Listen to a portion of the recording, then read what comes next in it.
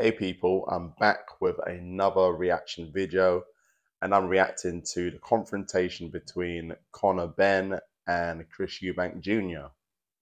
These two were meant to have a fight in October 2022. I can't believe 2 years have already gone by already. So they were meant to fight 2 years ago, but it was revealed on the week of the fight that BENN had failed two voluntary drugs tests.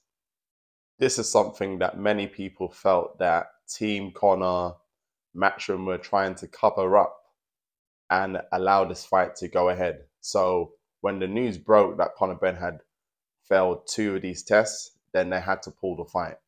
So if memory serves me correct, BENN, after the fight got cancelled, he gave up his British license, he appealed the decision. He even paid his own independent research team who came out with I think it was a 50-page or 100-page dossier proving that he's not a drugs cheat and that the banned substance came from what many people were saying came from him eating a lot of eggs. And he presented it to the WBC and they accepted it, but then he was unwilling to show it to the British Board of Boxing Control.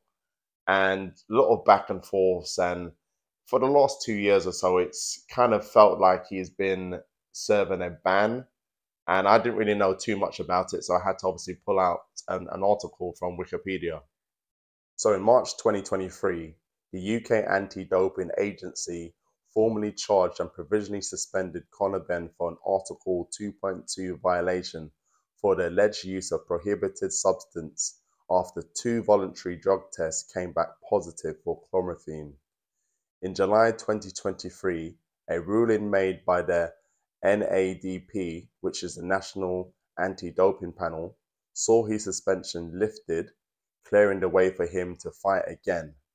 However, UKAD and the British Board of Boxing Control appealed the NADP's ruling.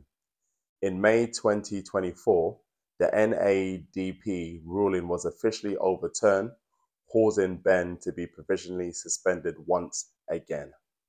So BENN has been silently serving a 2-year ban from what I can see here, because what they're trying to do is obviously hype up the fight again between BENN and Eubank Jr. When this fight was first made 2 years ago, I have to admit now, I wasn't excited about it. I'm not excited about a guy in BENN coming up 2 weight divisions to fight a middleweight in Chris Eubank Jr. I just wasn't a fan of it at all. And just this whole rivalry thing now, like the whole rivalry is between Chris Eubank Sr. and Nigel Benn. So they're trying to use their father's legacy and their father's rivalry to create another fight. At the time, it just felt like they were trying to force this whole rivalry thing, and it didn't feel like the right time for this fight to happen. I can understand if this fight was happening towards the end of their career, but BENN at the time was 26 years old. He's a welterweight, and he's building himself up now to obviously chase for world titles. So why all of a sudden now that he needs to fight Chris Eubank Jr., who is a middleweight? The highest he's ever fought is at super middleweight. Why does he need to fight him? And many people felt that probably Eddie Hearn was trying to cash out BENN and was trying to make as much money as possible from him. So they wanted to use the rivalry that their fathers had back in the 90s now to obviously create this big fight. So obviously what happened the other day between Chris Eubank Jr. and BENN was scripted, because before the confrontation, Eddie Hearn was doing an interview with IVL TV with BENN, and they were talking about how big and massive the Eubank Jr. fight's going to be in front of 60,000 people. And as they mentioned Chris Eubank Jr.'s name, who walks into the room? Who walks into the corridor of the hotel? Chris Eubank Jr. and his team.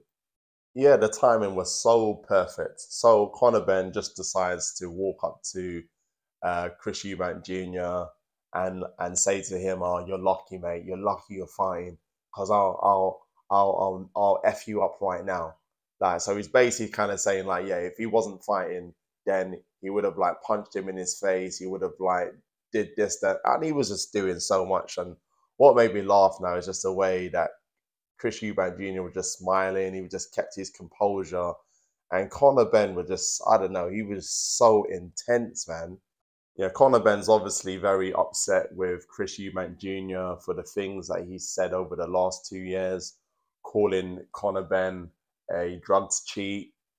So whether or not this confrontation was scripted or not, you can really see the psychology of both of these fighters.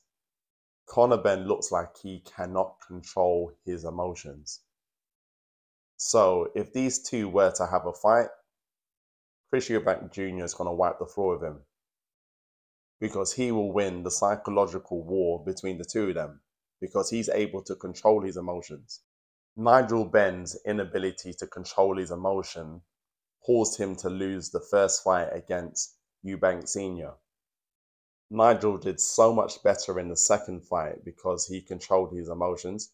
He had a deep, deep hatred for Eubank Sr., but managed to control his emotions a lot better, learning from that first fight. Now, does Conor Benn have the ability to control his emotion? This pent-up emotion that he's stored up inside of his system for the last 2 years? I don't think he's able to do it. So in this confrontation, they go back and forth, and Conor Benn pushes Eubank Jr., but the security quickly steps in.